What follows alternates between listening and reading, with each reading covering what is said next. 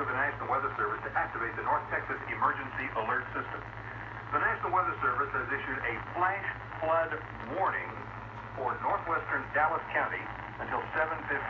Doppler radar indicates thunderstorms producing torrential rainfall across western Dallas County. 2 inches of rain have already fallen. This rainfall is leading to excessive runoff and has already begun to cause flash flooding in western Dallas County. Low-lying areas are most vulnerable to rapidly rising water. Some low water crossings are going to become flooded and impassable.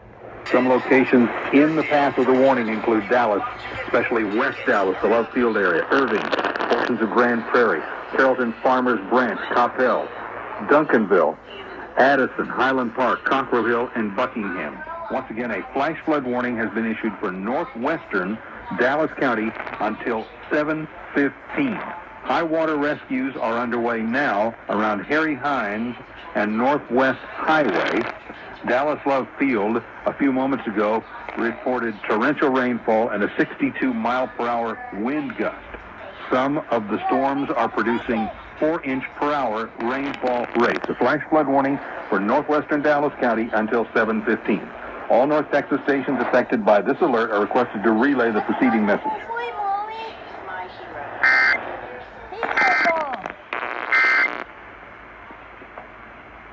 Meteorologist Brad Barton live in the WB